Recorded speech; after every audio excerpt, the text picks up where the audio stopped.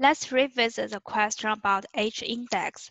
Why the researcher's H-index is different in Web of Science, Scopus, and Google Scholar. As we know that the H-index is based on citation counts.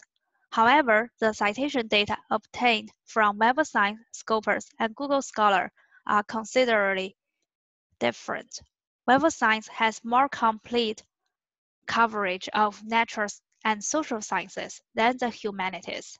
Web of Science has more than 13,000 journals in its core collection and slowly adds conference proceedings and book data.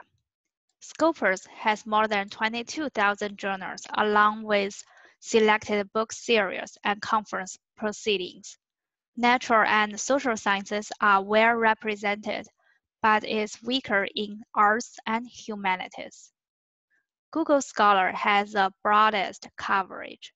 Google Scholar has about 87% of all English scholarly documents available, including journal articles, preprints, conference papers, theses, research reports, and any other type of items.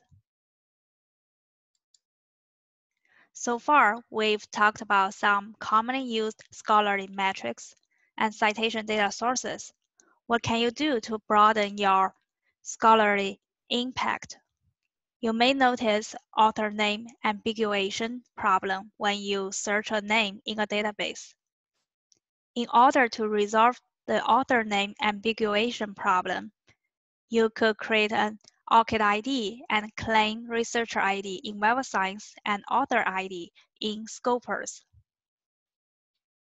If you have an institutional profile web page, make sure all the information on that page is accurate and up to date. You are also welcome to create author profiles in Web of Science, Scopus, and Google Scholar, but it may take time to maintain. If you are a huge fan of social media, you can use LinkedIn, Twitter, etc. to showcase your research. Besides these strategies we've mentioned above, you can deposit your preprint